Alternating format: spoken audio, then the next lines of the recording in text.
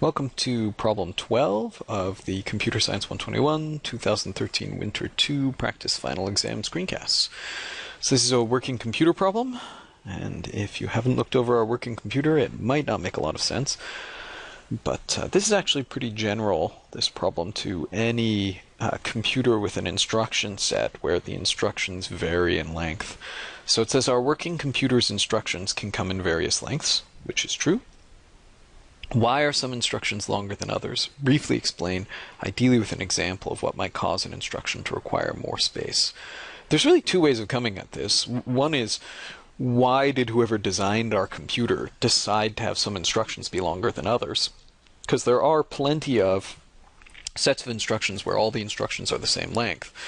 The other side of this is, once you've decided some instructions are longer than others, what forces some instructions to be longer? And it kind of sounds like it's talking about the latter one, because we give an example of what might cause an instruction to require more space. So just briefly, why would you choose to have some instructions longer than others? Basically, you only do that if you think that it matters to have your instructions take up as little memory as possible. Because by having the sort of rarer instructions be longer, and the more common instructions be shorter, or generally speaking, by having an instruction take up as little space as it can and still include all the information that's needed for that instruction, your programs take up less space. These days, we don't tend to worry so much about space as we do about performance, right? You've got plenty of room on your computer for your programs, and honestly, your programs are not generally the biggest thing on your computer. It's your data that's the biggest thing. You know, look on your computer and probably most of the space is taken up by video files. Most of the space on my computer right now is probably taken up by these screencasts.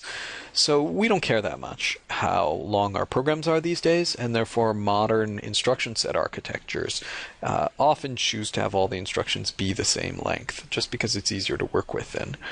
But most modern computers do not use a modern instruction set architecture. They use the Intel instruction set architecture that's been around for 30 years or so at this point. So our instruction set architecture uses instructions of various lengths. Now, why would one instruction be longer than another? Well, consider like the halt instruction.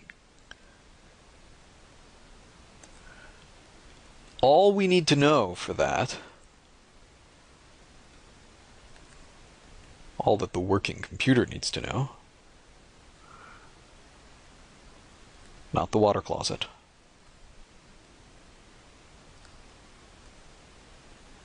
is what it is. It just needs to know, I want to stop. Okay, so there's no extra information there. On the other hand, consider a jump instruction, for example.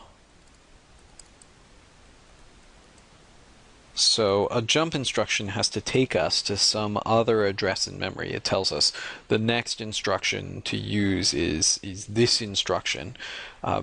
So it needs to, we need to know what instruction that is, but it also needs to include a number that is, if you like, it's either the address we're jumping to, or it's how far in our instructions we're jumping, like one instruction forward, one instruction back, or whatever, depending on your instruction set.